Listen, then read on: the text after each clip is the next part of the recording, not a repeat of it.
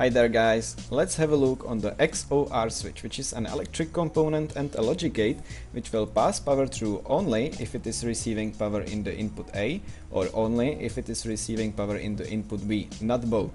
You can find it in a regular crate or in underwater sunken chest. Once you get it, you can get the blueprint for 20 scrap and then you can craft it on a level 1 workbench using 5 high quality metal.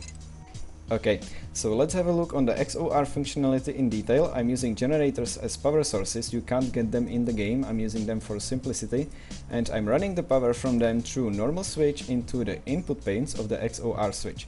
If I turn on one of the switches, which means the power will be allowed through, you can see that the XOR switch will pass the power into the flashlight. I can do the same with the other side and it will still work, but if I turn on both of the switches, the XOR switch will no longer pass the power into the flashlight.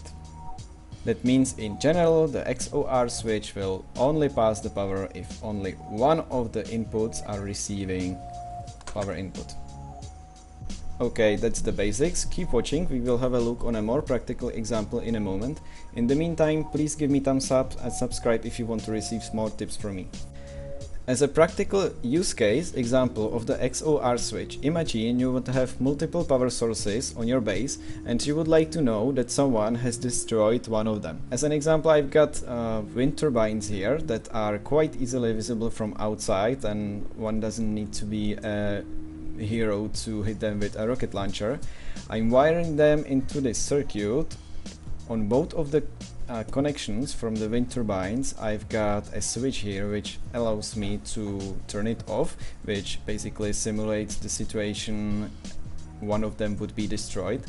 And then I've got branches that branch out a bit of the power from the wind turbines into this XOR switch from both of the connections, and then the rest of the power, say, would go into rest of your electric components.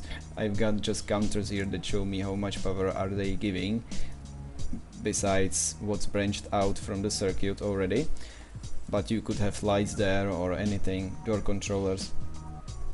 And so a bit of the power is branched out into from both of the wind turbines is branched out into this XOR switch, which currently at this point is receiving power in both of its inputs, which means it will not be passing power through.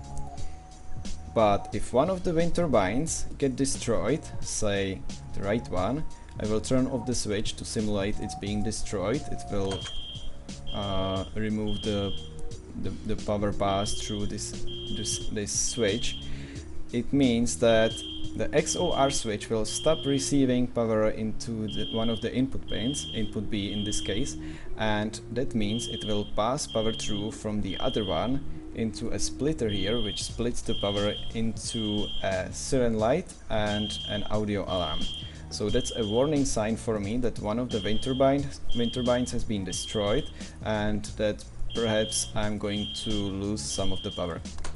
If I had more than one power source, say 3 or more wind turbines, what I can do is wire the XOR switches together. So in this simple circuit, instead of having multiple wind turbines, I'm using a generator which splits the power into five outputs, because the first splitter is splitting the power into 2 outputs that I'm using, and the third output is used to wire into the other splitter, which is further splitting the power into 3 more power outputs. So say I would have 4 wind turbines or 4 solar panels. They would be coming, the power from them would be coming from basically this pin, this pin, this pin and this one, and the 3 of them I'm wiring directly into the 2 XOR switches, and I've got the 4th one is wired through a regular switch for demonstration if the power source was destroyed. So I'll turn the switch off to demonstrate the situation, and you can see that the power is wired through into a 3rd XOR switch, which will then pass the power from the other power source further into the flashlight, and that means I will be warned that one of the power sources has been destroyed. Okay guys, XOR switch is a bit brain twisting sometimes, but I hope you find this video useful. Thumbs up, subscribe, see you in the next video. Bye bye.